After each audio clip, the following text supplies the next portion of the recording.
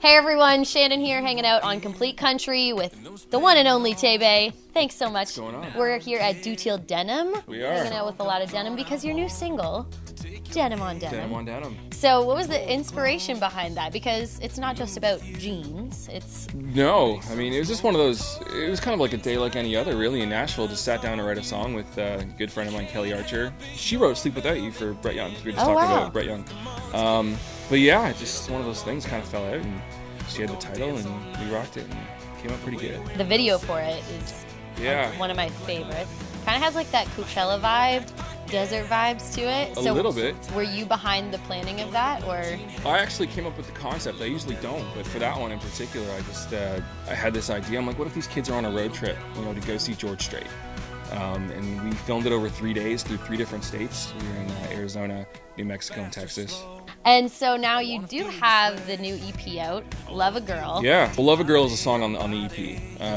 It's got 6 songs on there. It took me about 1.5 years to record it and write it. I just really wanted to take my time with this new project and kind of try to expand the boundaries a little bit. Push the envelope as much as we could, and I think we did a good job with it, and I'm glad it's finally out. It's awesome. And you did also just write a song too for Kira Isabella, Little Girl, which you have a little girl, so I feel like there was maybe some inspiration coming from your own life in that one. Absolutely. I mean, that song's really personal to me. It's probably the deepest lyric I've ever written, to be honest with you, and so far people are really seems like they're relating to the song, so awesome. It's great that Kira wanted to record it. Yeah, it's great.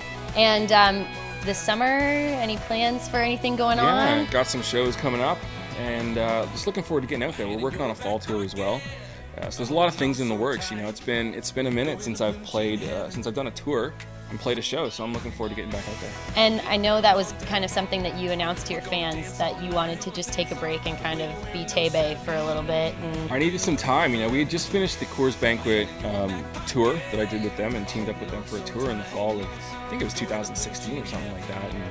And I was just really burnt out. I needed some time to go home and be a dad and just kind of refresh myself.